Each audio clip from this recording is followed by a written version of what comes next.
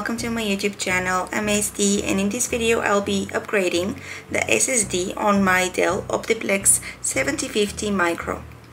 I'm switching from 128 gig M.2 SATA to 250 gig M.2 PCIe.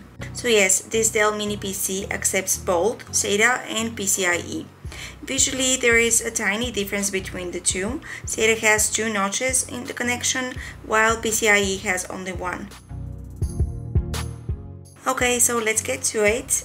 There is only one screw holding the case here at the back, and this screw should have been easier to unscrew even with just using hands. However, I did buy this PC secondhand, and the guys putting it together made sure to tighten this screw as much as possible.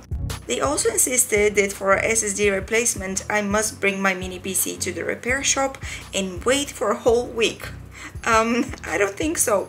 Considering that this is a mini PC and there are a lot less parts inside, I don't think that I'd be going for the repair shop option when all I need to do is a simple SSD upgrade. Once the screw is out, I just need to slide the case forwards. And there we have it. You can see there really isn't a whole lot going on inside. There is a case for a 2.5-inch SSD too, but I'm going to put it to the side just for now. Underneath I can see my current SATA SSD, which is held by this tiny screw here at the end.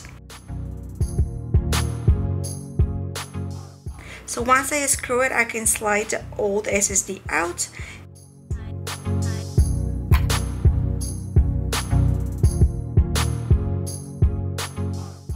And then I can connect my new SSD.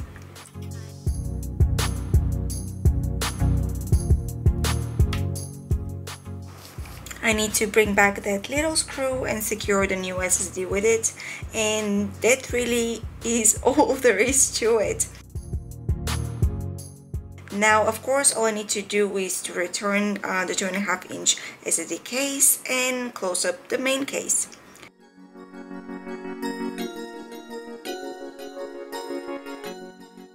But of course, me being a woman, I obviously don't know what I'm doing, so I get this error as soon as I turn on my PC. Okay, I am joking, of course. My Windows was installed on my old SSD, and of course, I have no operating system installed on the new SSD, and that is why I'm seeing this screen. I happen to still have my flash drive with Windows 11, so I just plugged that in and installed Windows again. Now, there are a few extra steps that I needed to do, but you can definitely run Windows 11 on Dell OptiPlex 7050. I'm probably going to do a dual boot soon. That is all for this video. Thank you so much for watching, and I hope to see you next time. Bye for now.